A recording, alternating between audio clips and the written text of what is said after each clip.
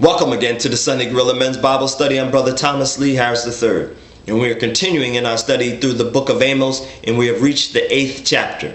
We're going verse by verse, and I'm reading from the New King James Version. Amos chapter 8, verse 1.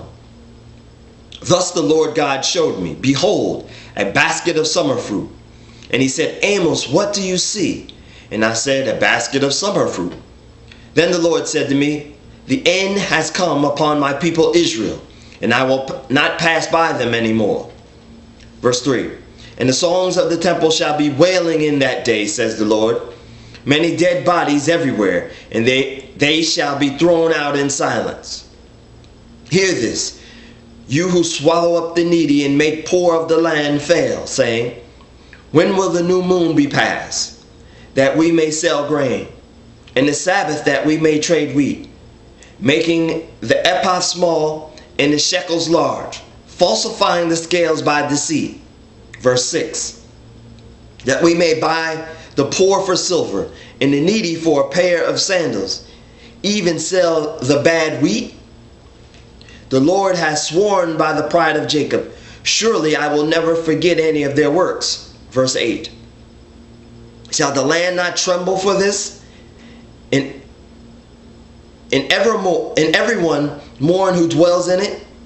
All of it shall swell like the river, heave and subside like the river of Egypt. Verse 9.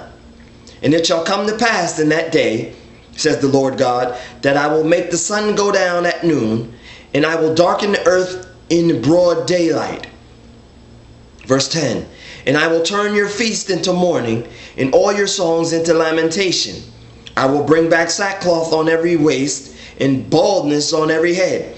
I will make it like mourning for an only son, and it is the end like a bitter day.